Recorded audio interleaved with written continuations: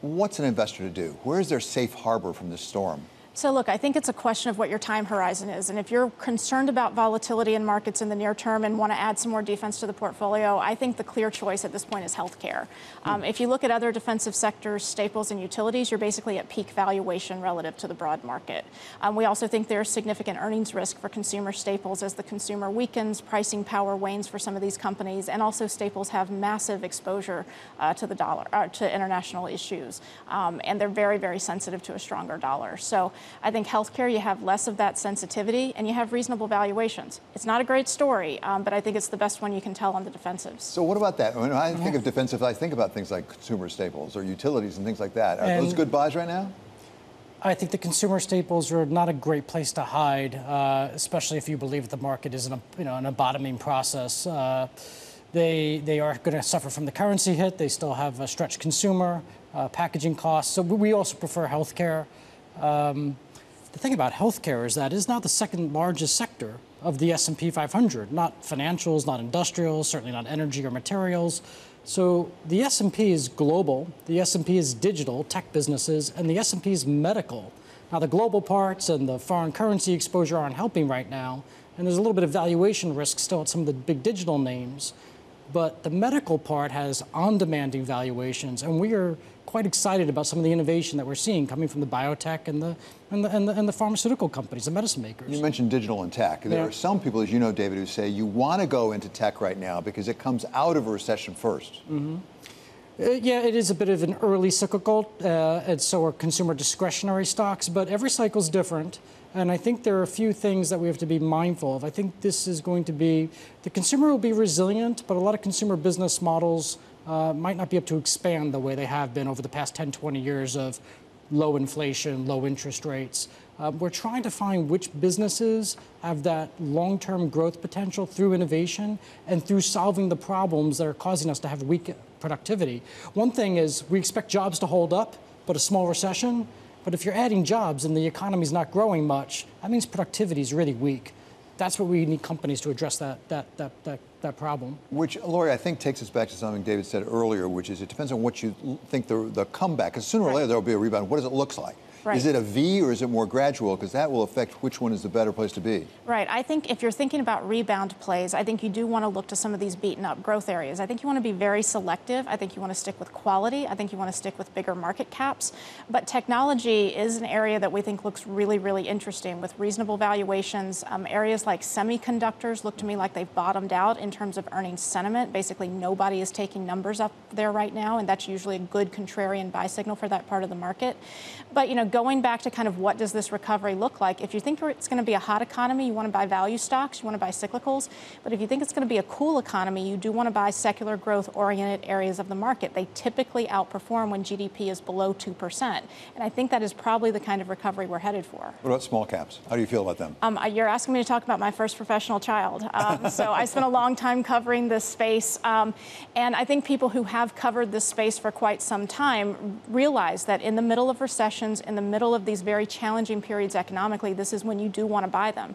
And if you look at small caps, they've been in a trading range versus large all year. There's some stability in the performance. They're mostly domestic. They're very cheap on valuation, basically at the bottom of their historical range. And small caps are already pricing in a collapse in ISM manufacturing to typical troughs and a big spike in jobless claims from here. So I think the recession is largely baked in. And this is where you typically want to be on the rebound. And people want domestic U.S. exposure right now. So. Well, what about that issue of domestic U.S. exposure? Do you want to hide in America? You want to hide in America for now, yeah. And we are looking for businesses that, like Lori said, the ones that will have a strong rebound. We want to be a little bit careful on small caps and semiconductors for a little longer, but those are ones that will likely have V-shaped price recoveries once we get past this. The cousin of technology is communications, and that's been beaten up very badly this year.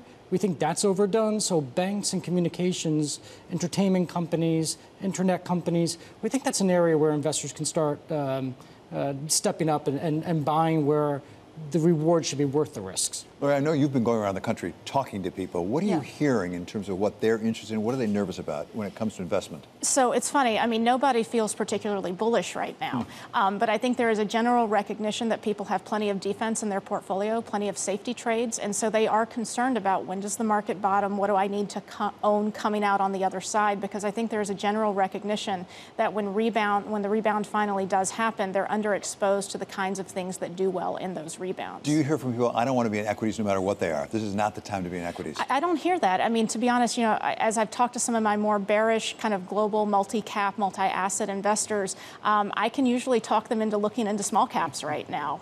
So I think kind of the desire to kind of put everything in cash is just not something that's in the DNA of a lot of these people. But I do think even the most bearish investors out there are trying to figure out what has been de-risked and if there's an opportunity to put money to work in here. And ultimately, that is very healthy. David, what about bonds? Is it time to go back into bonds?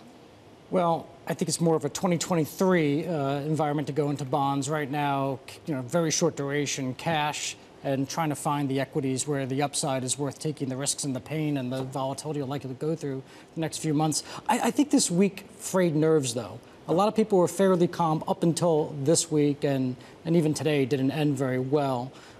So we still want to be a bit cautious. We are acting on this dip. We are buying it, but we're also keeping dry powder with cash.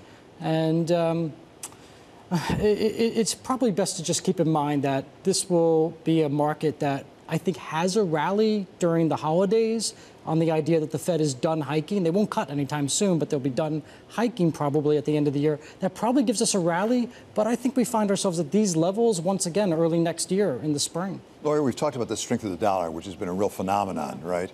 How does an investor take that into account? What does that tell me in my portfolio? It's a tricky issue because typically when the dollar is strengthening, it's a bad environment for equities. So you tend to see the market go down. But at the same time, we do usually see U.S. equities outperform non-U.S. equities. So I think you can still look to the U.S. as a safe haven. And I think, frankly, it's just all about the positioning. So you want to be more wary of areas like industrials, materials, consumer staples, which have that big dollar exposure, and look at areas like financials, and which have less of it, frankly. David, aren't a lot of people going to cash or cash equivalents?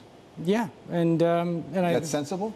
Well, it would be good if you've done it, weeks and months ago and begin to deploy some of it. But keeping some cushion, that way you keep your confidence should things get worse and more turbulent. Cash is not trash, but if you hold on to it for too long, it begins to rot. So we are deploying some of it, but we are still, braced for what we think will be turbulent times. What do you think about cash, Lori? Well, I'm an equity strategist, so I'm always going to want fully deployed all the time. I think there are opportunities and things to do if you have a longer-term time horizon. So, when we look through the Russell 2000, for example, we can find about 18 different industry groups out of 60 some odd that look like they're washed out in terms of earnings sentiment. We can find about a dozen in the big cap space. So I think there are things to do, but I do think you have to have a strong stomach. And I am mindful of the fact that when these bottoms happen, they tend to be very quick. No one ever pegs the bottom. So I think kind of moving in slowly and buying things that make sense longer term is what I'd be doing here as opposed to hiding in cash. One last one, David. What about liquidity? Do you want to be liquid right now? Do you want to, whatever investment you make, whatever it is, make sure you can get out of it pretty quickly? Well, there's nothing more liquid than cash. Yeah. And treasuries are, of course, the world's most liquid security. And that's part of the reason why you see the dollar so strong right now for a lot of reasons. Things are more difficult elsewhere. The Fed's raising interest rates, and it's the world's most liquid security.